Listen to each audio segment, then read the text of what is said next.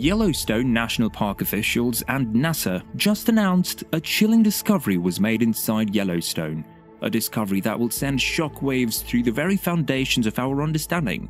But what could prompt such a revelation from the guardians of this natural wonderland?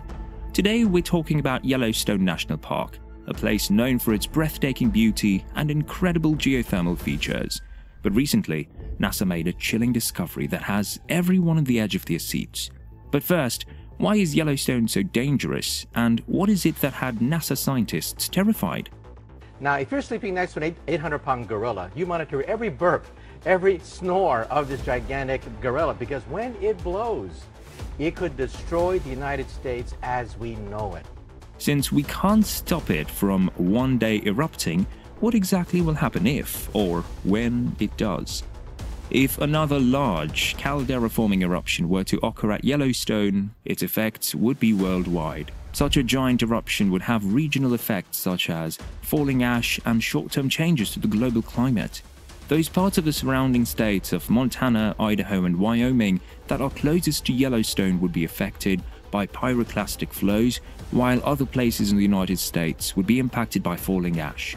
Such eruptions, usually from calderas, broad volcanic depressions created as the ground surface collapses as a result of the withdrawal of partially molten rock, aka magma, below.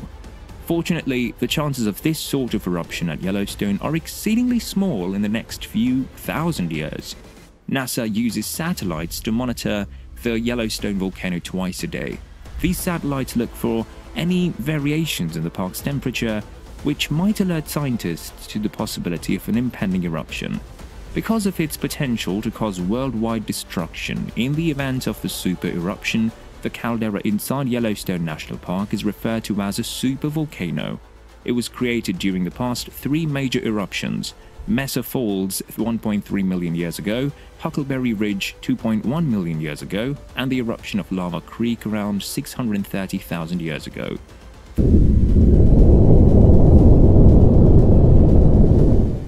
The United States Geological Survey continuously scans the region, which is situated under the states of Wyoming, Montana, and Idaho, for indications that history may be repeating again. And they have pulled in help from NASA too. Preventing volcanoes from erupting is beyond human control, but scientists can monitor them for signs that one is on the way through the changes in heat at ground level. To understand to what extent the heat released by volcanoes can be used to detect when volcanoes start to reactivate. One occurrence which has scientists freaking out is that Yellowstone Lake also experienced seismic activity in just 12 hours, with at least 60 earthquakes reported in less than a day. The region accounts for about 50% of all seismic activity in the Intermountain West region. The Hebgen Lake earthquake, the greatest to ever strike the region, produced large-scale landslides and changed the patterns and behaviors of geysers. The earthquake also significantly impacted the geothermal features of Yellowstone, causing geysers to erupt and altering the behavior of others.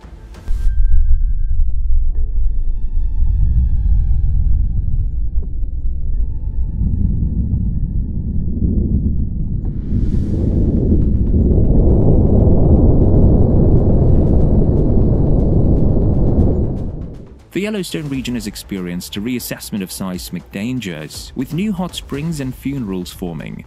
This has led to adjustments to monitoring and response. The recent swarm of earthquakes has sparked concerns about a potential big eruption. Natural systems can throw us a lot of curveballs. A lot of things can happen that we're not really ready for.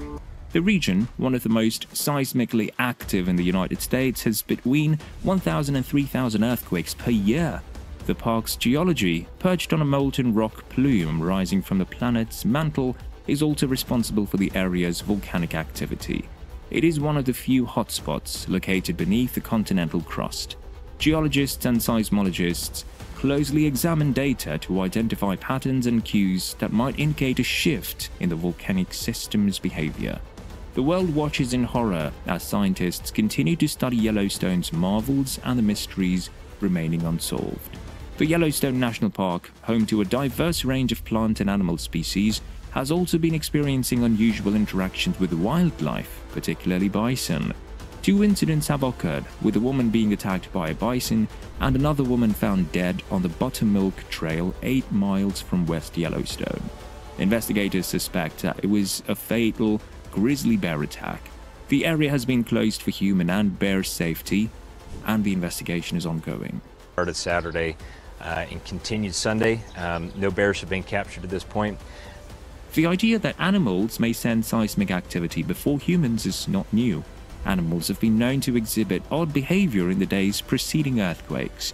The creatures in Yellowstone have adapted to coexist peacefully with the geothermal features and seismic activity that comprise the national park's natural environment, suggesting that the interaction between many of them may be stronger. The bison in particular have a close connection to the soil. Their migratory patterns are influenced by the local geology, and they utilize the park's geothermal areas to take advantage of the warmth throughout the winter. That mountain range you see behind me, the north end of the Absaroka Beartooth Wilderness, and beyond that, Yellowstone National Park. No question. Could the recent changes in behavior result from changes in the magma chambers below ground? Are the animals responding to environmental vibrations or chemical changes that are invisible to humans? Scientists are looking at these problems right now in an effort to link seismic data with animal behavior. The relationships between earthquake activity and animal behavior are still mostly unknown to us. The mere mention of a possible eruption at Yellowstone National Park sends shivers down the spine of anybody familiar with the region's formidable geology. First of all, it would be an unprecedentedly large-scale occurrence. Really large eruptions at Yellowstone, so much material comes out. The immediate area around the park would suffer terrible destruction. It would all be destroyed by ashfall, pyroclastic surges, and lava flows. The violent eruption would wipe out the breathtaking landscapes, varied wildlife, and well-known geysers. Moreover, there would be a devastating human cost, with neighboring cities and people at grave risk and arduous evacuation operations. 90% of everyone living within 1,000 kilometers of the explosion might perish in the fallout from a Yellowstone mega eruption, according to one scenario. The eruption could hit 3/4 of the United States. One of the most horrifying aspects of a Yellowstone eruption would be the vast amount of asphalt. Large parts of North America might be covered in ash from an eruption that spews thousands of cubic kilometers of material into the atmosphere. Even found in the Gulf of Mexico. Up in northeast Montana, there's a site. Additionally, the enormous quantities of volcanic gases and aerosols that would be released into the atmosphere would have a significant impact on the climate on a global scale. A stratospheric aerosol layer composed of sulfur dioxide and other gases may deflect sunlight, significantly cooling the Earth's surface. According to one analysis, a Yellowstone super eruption might result in an annual global temperature decrease of up to 12 degrees Celsius. This volcanic winter could affect weather patterns, reducing agricultural yields and leading to food scarcity in various parts of the world. In this geologically active area, the prospect of an earthquake or volcanic eruption is a cause for significant anxiety, and the authorities are doing everything in their power to understand, monitor, and reduce the potential risks. The Yellowstone Volcano Observatory and other partners recently unveiled a new volcano and earthquake monitoring plan that seeks to enhance regional monitoring and hazards assessment. Seismometers, GPS stations, and other tools are strategically positioned around the park as part of this plan to offer real-time data on the geological activity taking place below the surface.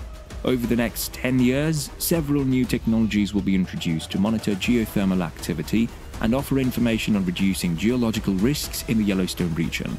Doublet Pool behind me. And in early June, a small feature formed just next to Doublet Pool and right underneath the boardwalk. It was splashing hot water onto the boardwalk, and that's one of the reasons that this area is closed. For now, authorities have reassured the public that the recent seismicity does not indicate an imminent eruption. The recent earthquakes are likely related to the movement of fluids and gases beneath the surface of natural process in such a geologically active area.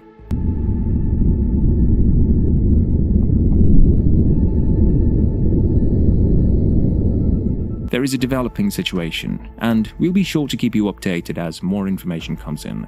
Make sure to share this video with your friends and family so that everyone stays informed. What are your thoughts on Yellowstone erupting?